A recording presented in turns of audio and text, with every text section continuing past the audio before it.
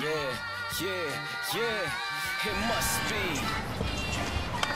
You know, I really love this type shit, man. We're here with the Wave Wills, aka Havi, president of Street Beat Gang Records. We're gonna do first up close and personal interview. Well, not the first, but the first official. Street Beat TV, the new movement on YouTube.com. And first things first, we're gonna get straight into it. We ain't gonna waste no time. We know you new, you upcoming, the whole gang's upcoming. Niggas might not know, but everything that niggas have heard so far, they notice you got your own lingo. And certain things you say, it's like, is you doing that on purpose? Is you saying certain things that make niggas rewind back and check you again, or you just got your own little lingo or what? You know what I'm saying? At the end of the day, when I put it together, you know what I mean? Like, it's for you to be a double entendre. You know what I mean? Like, Right. so is it with that alone? And I mean, like, it's a unique thing. So you leaving with some room for interpretation, you know what I mean? It don't have to be so literal all the time, but at the same time I got a meaning, but several. What you saying? I got several meanings to what I try to talk about, what I try to discuss in my music at all times. You know, and then I like to play with it because all this is entertainment, but at the same time, it means something to me. You know what I mean? Right. So what you got coming up? I heard you shot the music video. You know, a couple music videos, but with this project you got coming up, let us know a little more about it and what direction you going with. First of all, let the niggas know how long you been rapping and how you got into it. I've been rapping for 3 years. I got into it actually from, of course, you know, the CEO, T-Will. You know what I mean? But I always had a passion for music as a young nigga. You know, people like Styles P, you know, the whole D-Block movement, you know, the Rockefeller era, of course. Let me throw in like Slick Rick and shit like that. You know, just the whole 90s era to me was like, in the rap, it was just different. You know what I mean? And I had an ear and a king to it. So it's like, it came naturally to me than other people. Right. So, you know, that's where it started. So you incorporate that shit into your music now? Or, you know, you on a new sound, old sound? Or you ain't what? I mean, I wouldn't call it new or old. I would call it, I mean, it's just me. You know what I mean? Right. And that gets back to the fact that the last question that you asked me, what is my new project is called? It's an EP called Don't Be Mad. It's just me. You know what I mean? So that's just gonna be a couple samples. You know, I did a new video that was in the air recently. I've been doing a lot of projects. Oh, the Beanie Siegel joint.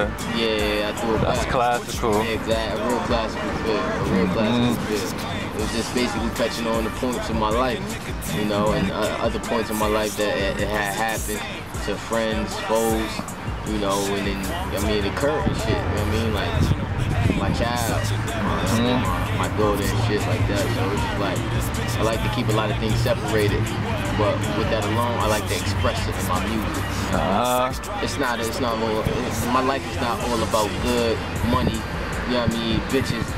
It's not all about that. You know what I mean? Not me anyway. Well, that leads right to my next question. What you feel like separates you from these other rappers out here?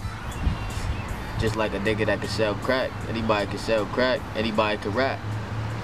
The difference between me and them is I do it from the essence. I do it for the love. They do it for the likes. They do it to turn up. You know what I mean? Like, I do it so my money can turn up. You know what I mean? Like, I do it because I have other things in mind, business-wise, you know, to make that is a lane for me. You know what I mean? That's one lane, but I got several. It's like a highway. You know what I mean? I don't just got one lane to get on the highway. You know what I mean? I'm like I got 3-4 different ways that I think. It's just not, I'm not one-track minded. So that's just open the door. Exactly. It's like a lane for me. It's like, you know what I mean? It's like one way for me. Other than that, you know what I mean? I just take it for how it is.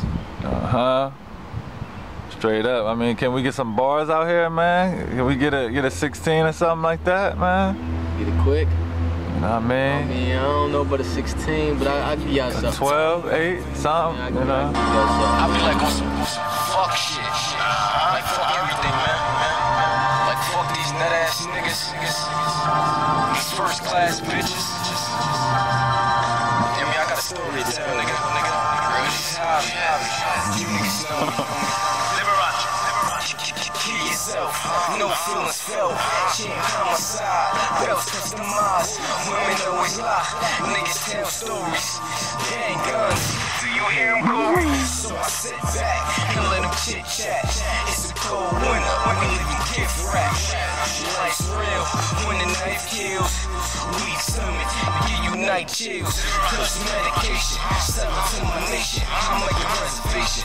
All you niggas hate pussy. Fear no man. Oh Lord, I raise my right hand. 357 on my nightstand. My nightmares got me like that. My daughter done saved me, nigga. Now these niggas gotta pay me. These niggas gotta pay me. I'm on my fuck shit. I'm on my fuck shit. Fuck you, fuck them, no love, bitch. I'm on my fuck shit. I'm on my fuck shit. Fuck you, fuck them, no love, bitch. So we wrapping up the interview. We decided to get one for the viewers, man. Something a little more fun, less serious. Just something to see where niggas heads at. Something for the barbershops and whatnot. You know what I mean? If you could pick any 3 bitches in the industry, any 3 bitches, pop, R&B, whatever, country, whoever, who would that be and why? My #1 pick, definitely gotta give shout out to Taylor Swift. Her popping ass, I know she could suck a dick. Fuck, you know what I mean? I know she could. I seen her on stage a couple times with a couple black niggas. She looked like she was backstage. You know what I mean? Like Miley Cyrus ain't the only white bitch that's fucking black niggas. You know what I mean? Like, word. She can get some Mandingo pipe from me. Definitely. That's one. You know what I mean? My top second, it would definitely be out of,